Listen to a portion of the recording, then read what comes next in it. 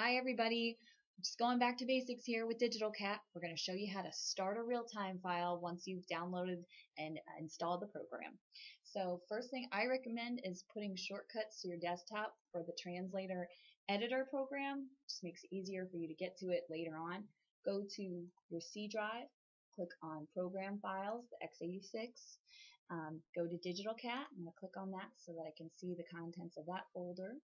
And then find the Transcript Editor exe program, right click on it, and you can send it to your desktop. You can pin it to your taskbar, which is this bar down here, or you can pin it to your start menu, which is this section of the start menu up here. It'll always be up there. So once you do one of those things, open up the Translator Editor program. Now we're going to start a new session by going to File and New Session. Here's where we're going to make sure that the writer that we're using is selected. I'm using a LightSpeed writer, so I'm going to use Bear in Realtime.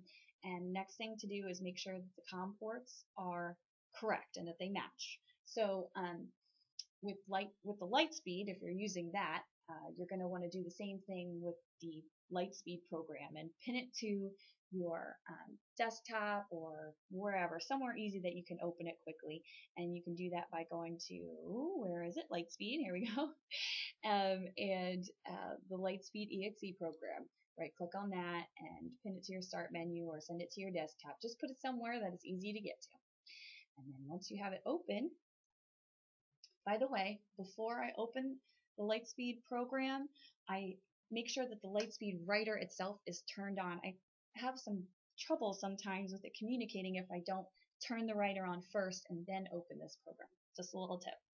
Anyway, so I'm going to hit a couple keys on the LightSpeed so you can see that it is working. I like to make sure that it is working before I try to start up. And I'm going to go back to the Translator Editor program because, sorry, I wanted to show you that the COM ports do match up. COM 12 here, COM 12 here.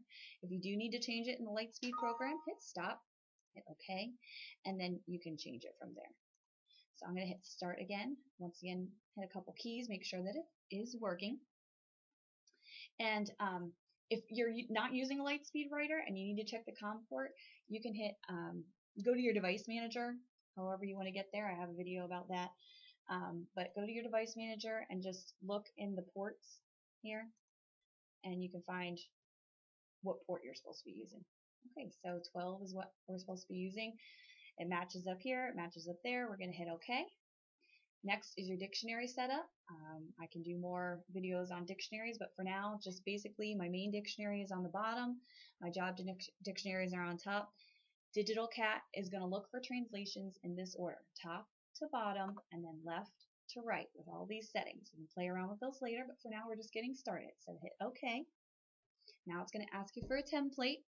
Just hit OK. We're doing the default one now. You can play around with your templates later. Hit Open. And now it's going to ask you to name the file that it's about to create.